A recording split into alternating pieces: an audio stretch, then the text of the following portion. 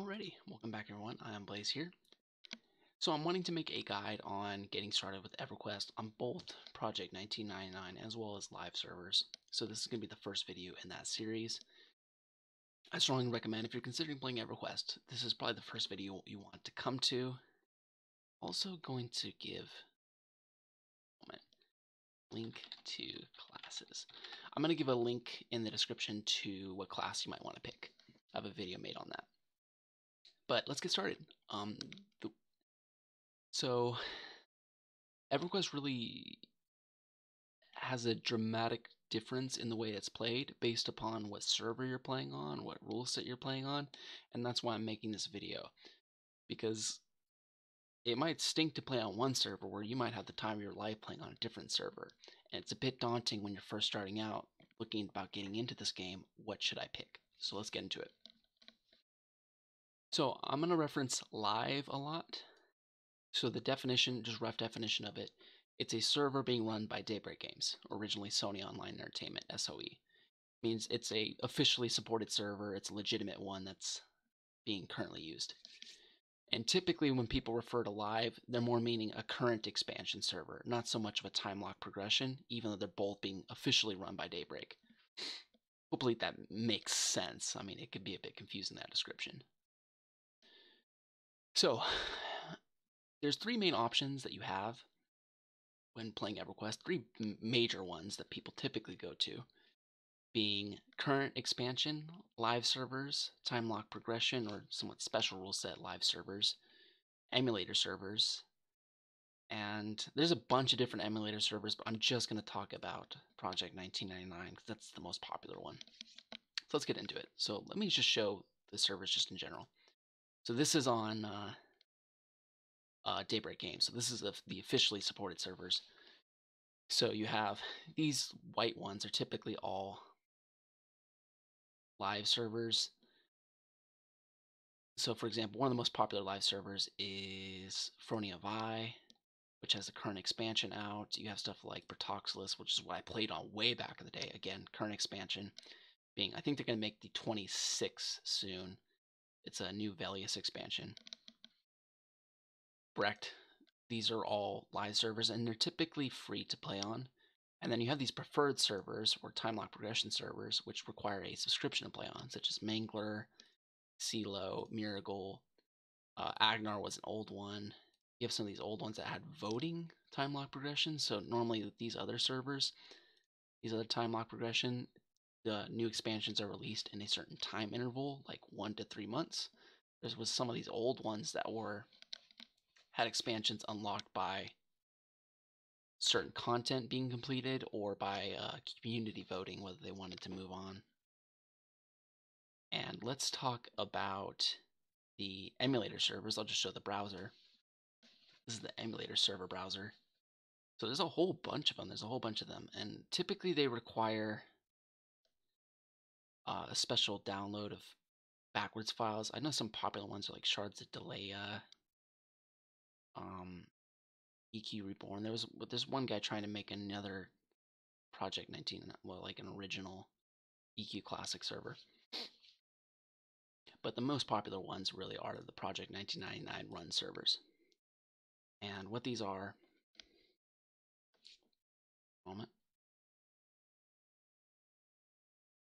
what they are, they're not officially supported by Daybreak Games, but Project 99 has been given an okay to operate. They won't necessarily be shut down like some of these other ones could be.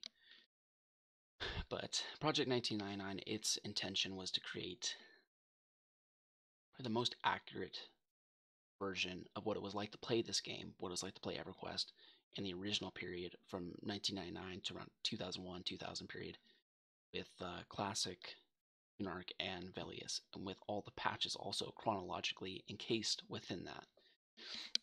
So that's what this is. So the blue server is sort of the end server of Project 99 where they did a lot of the testing.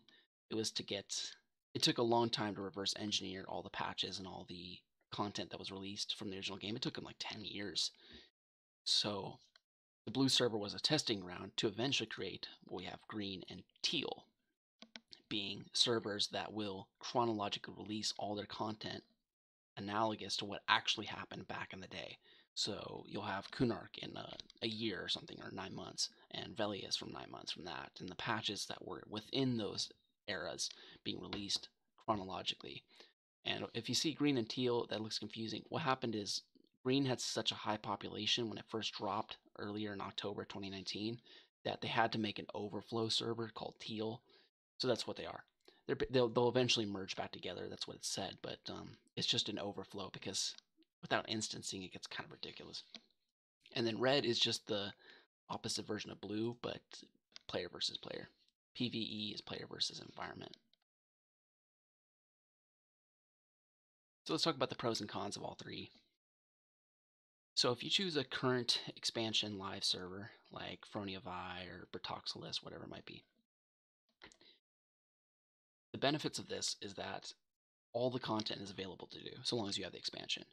But all the content is available to do, and there's really not that many restrictions in terms of your playing. Some of the best gear that you could possibly get is there.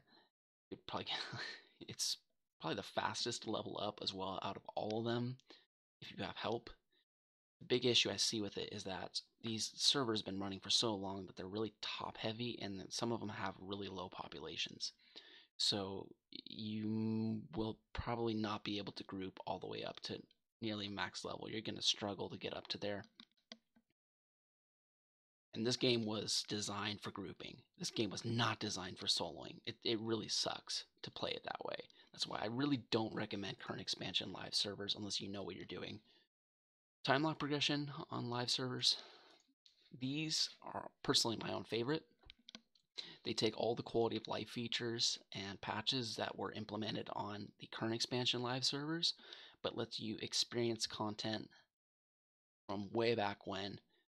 And the fortunate thing is these servers are very popular. When they first drop, they have huge populations, so finding groups is relatively easy. In my experience, as long as you get in, there's a huge population until about the middle of Kunark, and that's really solid. So the first major expansion that's released, as long as you get in about halfway, at least as it was on Mangler, you'll definitely be able to find groups all the way up to 60 very easily. There'll be plenty of people, and then after that, it gets a little bit, there's a bit more of austerity. You'll still be able to find groups, but it won't be as many. I think probably the cutoff is Luklin, the third expansion, where you go to the moon. That's when it starts to get kind of difficult to level up to find groups. So time lock progression, if you like a lot of the convenience features, if you like instancing, so you don't have to compete with God knows how many people on emulator servers, if you don't necessarily care for the huge time sinks that more classic recreations of the game have, definitely time lock progression live, something you might want to consider, but keep in mind that time lock progression you typically have to pay for, where many of the current expansion servers are just free to play. And then let's talk about the emulator servers. These are also, for the most part, free to play, but it's a bit more difficult to download it in the first place. In terms of grouping, I think Project 1999 honestly has the most healthy population out of all of them. If you want to level up, have a good time, definitely Project 1999 is a great choice, especially green and teal, which just dropped. So it's going to be a huge population for a long time leveling up. It's going to be very solid if you want to actually experience this game as it was.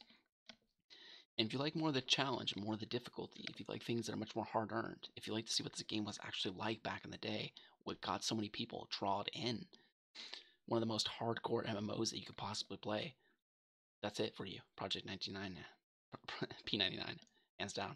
That's the server that you'll want to go on. But for myself personally, I spent a lot of time there, but I'm going to be playing on Mangler for the rest of my EQ career. I don't really want to go back for just don't have the time necessarily anymore. So hopefully that helps out if you're getting started, you're interested in playing EverQuest. That's a general overview. So definitely you want to pick one of these three. If you're not having a good time on one of them, there's not many people to play with, you might want to check out a different one, a different version of the game.